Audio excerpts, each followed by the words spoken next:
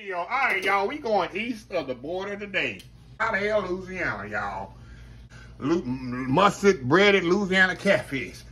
I got some Tony Chateau's Creole season, got some yellow mustard, and some Louisiana fish fry. And I'm gonna add just a little flour to this.